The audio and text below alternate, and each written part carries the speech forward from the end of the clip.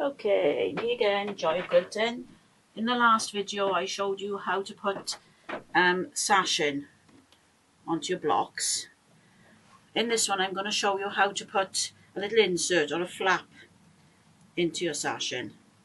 Okay, I did this because on this particular quilt the sashing is a very busy fabric and some of the fabrics around the edge are busy, and I felt it needed something to calm it down a bit, so I put these thin strips of brown in. So I cut 2.5 inch strips for sashing. I cut 1.25 inch strips for the little flaps, and you just press them in half. Okay, wrong sides together. Okay, if you need help with cutting, I've done a cutting video, and there's also the basic sashing video as well you can watch, but I'll show you how to put the inserts in now. Okay, so you do have to think a little bit more about this to get everything in the right order. Okay, so you need to put down your block, put down your insert strip on top of it, okay, and then your sashing strip goes on top, all with the raw edges facing out, all the same way. And I always do it a little bit bigger than I need. I cut it back later. Okay, now I'm going to pin. Okay, I always pin vertically. Right, and then go right through and just catch everything in the top bit of the pin. I usually then do the other edge. Just make sure everything's laying flat. Okay, put pin in there. I'm just going to put one more pin in, and then I'm going to stitch 1/4 inch along here.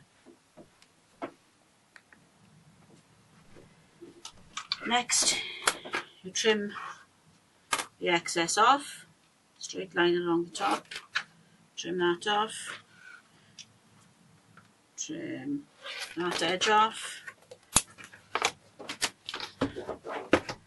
press the seams, stitches into place, and from the front I can press it over. Okay, we've now got, there we go, your first sashing strip with your little flap in. Next, you pick up another piece of your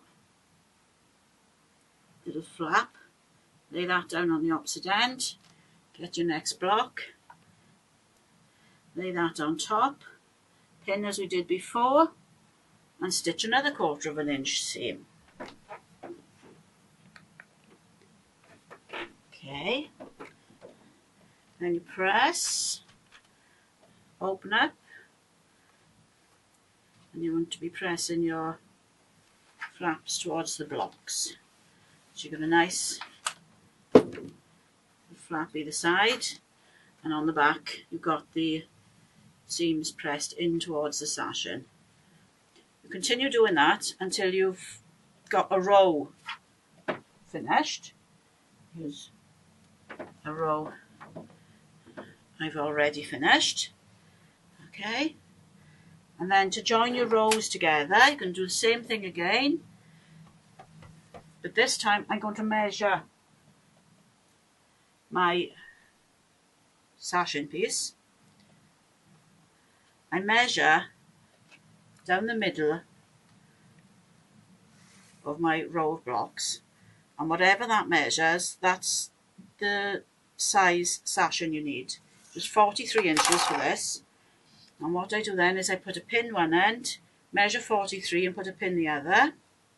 Okay, this is so that you don't get wavy lines on your quilts. If you've ever seen wavy quilts, it's because people have put down sashing and things give as they're moving along, and then you end up with a wave. So if you measure down the middle, that's the most stable piece of it, you're going to get nice straight edges. So you're going to lay down again your flap,